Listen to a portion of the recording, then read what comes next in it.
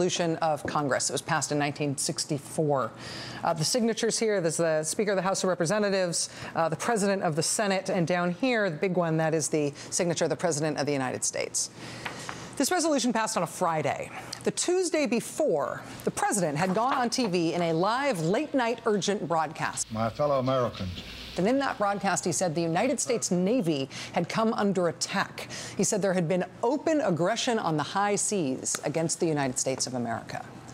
The result was the Gulf of Tonkin resolution. It passed in the House unanimously. It passed in the Senate 88-2.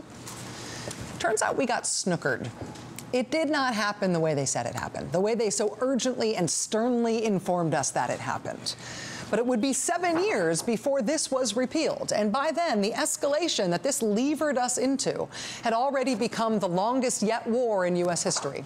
A war that defined an era, that indelibly tattooed the generation of political leaders who made it happen or who did not stop it from happening. We say that Vietnam changed our politics forever, but less than 40 years after this, again, a campaign directed at the highest levels of government to get us to agree to a war based on something that did not happen the way they said it happened. It was a months-long campaign in 2002 and 2003, and it worked. It's a decade now since it worked, since they got that war. How did it work? Why did it work? And could it work again? NBC News investigative correspondent Michael Isikoff and Mother Jones's David Korn, an MSNBC contributor, they co-authored a book called Hubris that detailed exactly how that war was sold to the American people. What you are about to see tonight is based on their reporting. We are still too close to all of this in time to know if what some say was the biggest foreign policy deception and disaster in modern U.S. history will define its generation of leaders too. Whether this is going to be the first line in the obituaries of the men and women who caused that war. But if what we went through 10 years ago did not change us as a country, if we do not understand what happened and adapt as a country to resist it, then history says we are doomed to repeat it again. Here's what happened.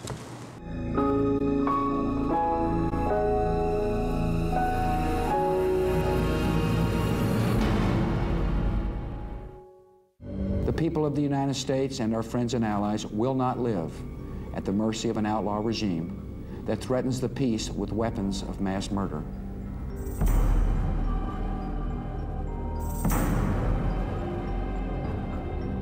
My belief is we will, in fact, be greeted as liberators.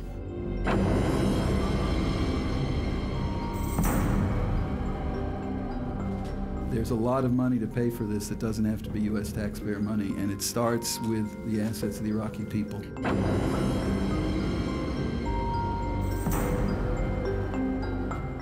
You go to war with the army you have, not the army you might want or wish to have.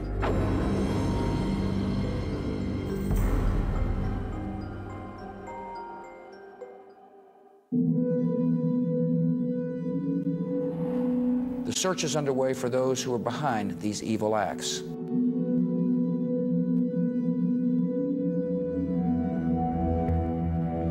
I've directed the full resources of our intelligence and law enforcement communities to find those responsible and to bring them to justice.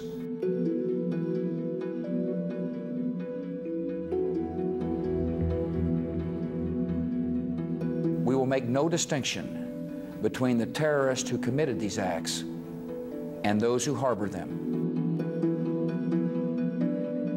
What weighed on many of us is the 9/11 attack revealed major vulnerabilities. Iraq had been a big problem even before 9/11 and became even bigger and more urgent in light of 9/11.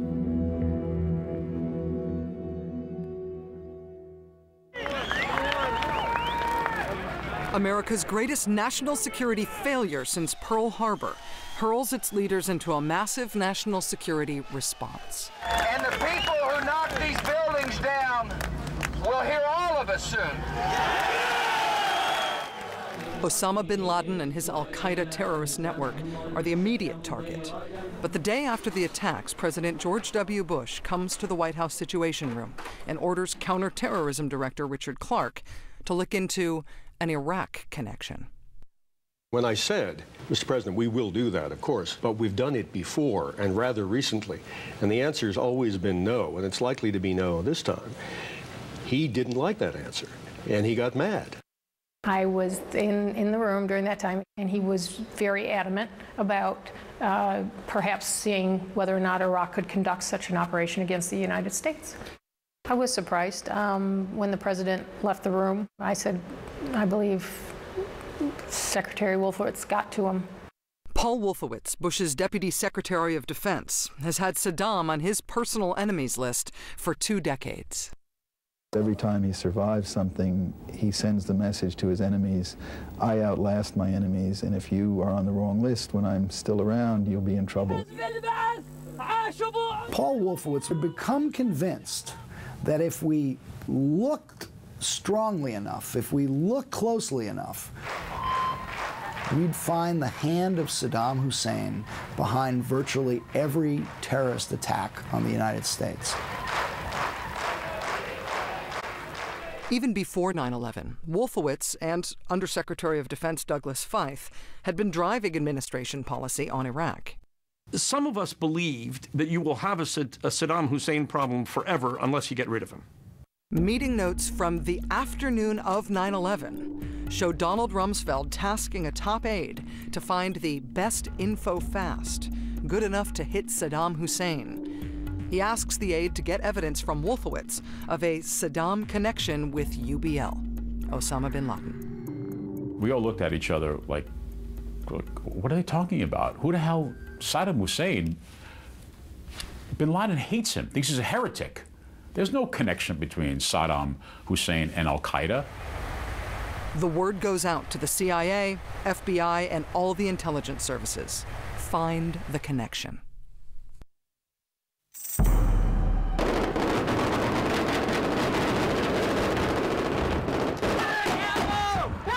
First, though, the war on terror goes to Afghanistan to capture or kill Osama bin Laden and destroy the Taliban regime that supports Al-Qaeda. By November, the enemy is on the run, forced to flee into the mountains and across the border to Pakistan.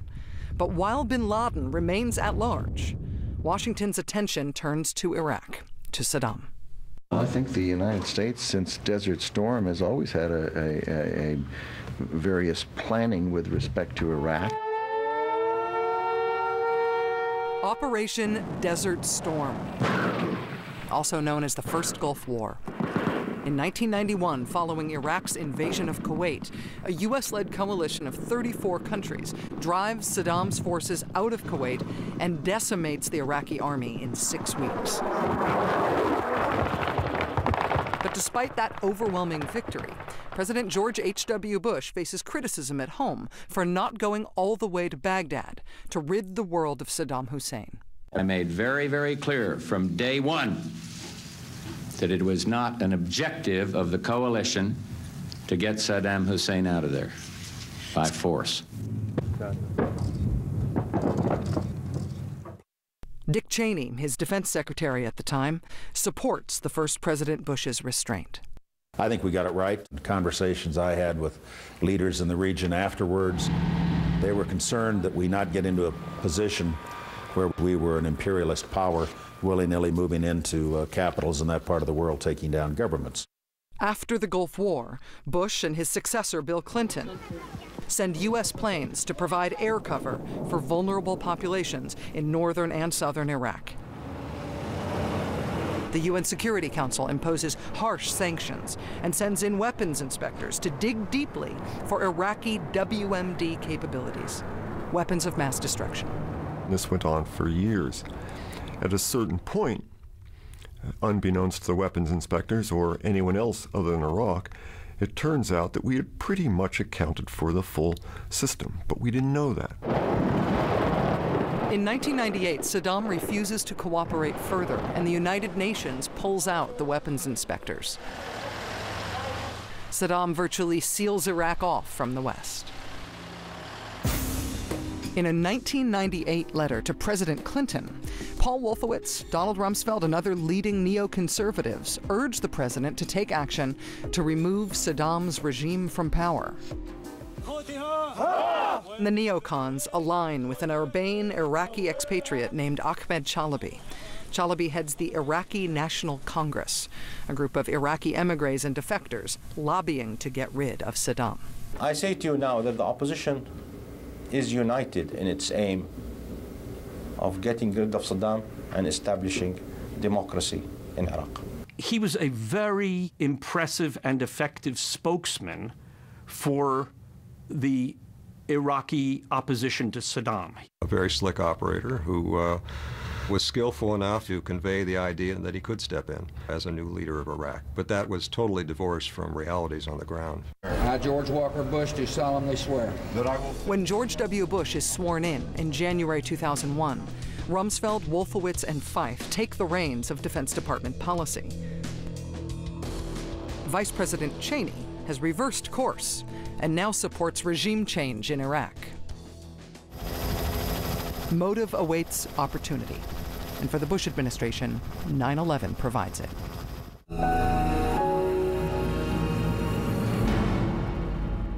There's a simple way to test your blood sugar in the dark. It's called One Touch Vario IQ. The top lights up, and so does the screen. See if you qualify to get one at no charge.